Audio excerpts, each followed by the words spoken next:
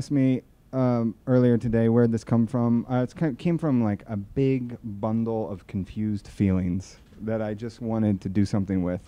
And I knew I wanted to do something funny with it. The script made me laugh when I first read it. It was different to other things I've done.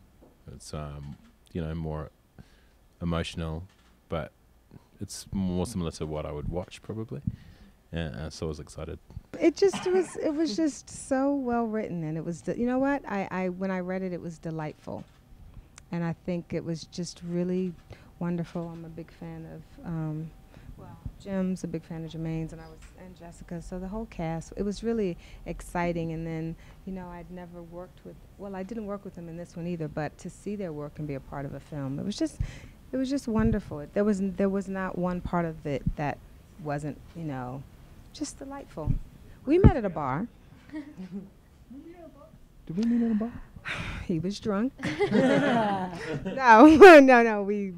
We spoke first. We spoke on the phone a couple times. Yeah. These things are so fast and furious. You spend so much time trying to get them made, and then finally someone helps you make it, and you have to just go so fast. So we're talking about everyone's here besides Jemaine is literally 4 or 5 days at the most filming. And we didn't really cross paths, the other actors, in a lot of the scenes. So I think everyone can agree that the sound is awful in New York. It's a real nightmare.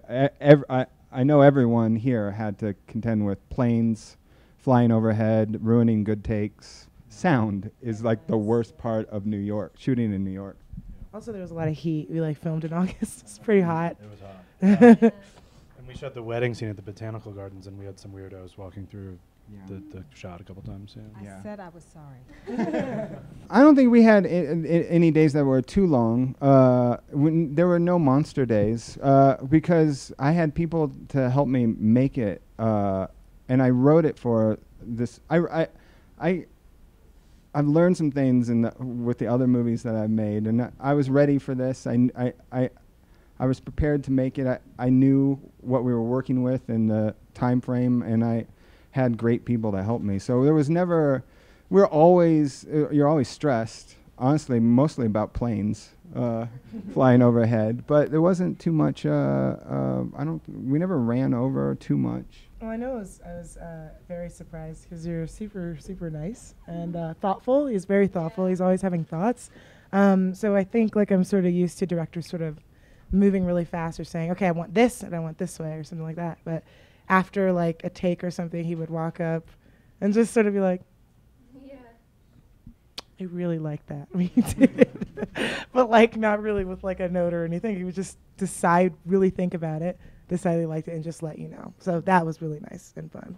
And we really talked everything through. Even though it was shooting quickly, I feel like everything was very thoughtful and looked at and talked about. And even it being I come from an improv background, and it was very much feel free to improvise, but it was almost you didn't need to.